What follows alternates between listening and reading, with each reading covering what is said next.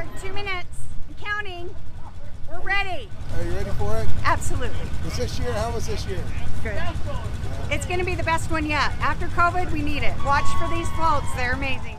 Back in 1847, Brigham Young said the famous line, "This is the right place," as he entered the Salt Lake Valley.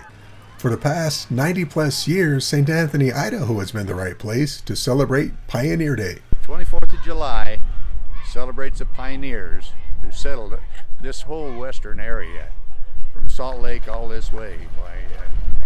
We're just really glad to be able to do it. Watch the floats, just the floats. I mean, they are magnificent. They really, really are good. The floats, they just go above and beyond. It gets borderline a competition with awards on their floats, but they just do a phenomenal job. They have been working on these for months and months and months on a very limited budget. So every ward in our stake has a float. They really do a good job. But it takes a lot of work, really a lot of work. Everybody's got to help do it. Oh my goodness, it is so much work. People do not realize what is involved behind the scenes. It's a miracle really how it gets pulled off, because there's so much going on all the time. Like I said, this is my first year, but we got them judged. We'll have winners and it works. I think it's one of the biggest occasions that goes on in St. Anthony. Something we're pretty proud of. It's a great place to grow up, great place to raise kids, great place to visit.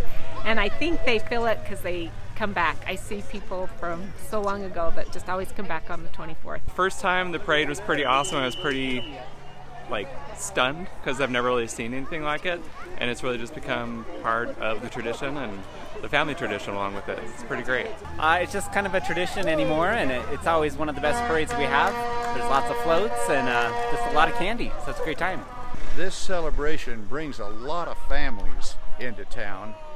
There's a lot of family reunions going on right now. And people come from all over the place to enjoy it, and I think it is a day of pride for us to feel like, look what we did. We did all this together. We all come together on this day, and we're all united, and we're all one, and we all enjoy the day together with our families, with our friends, with our neighbors, and it's just a really special day here. In St. Anthony for EastIdahoNews.com, I'm Brian Howard.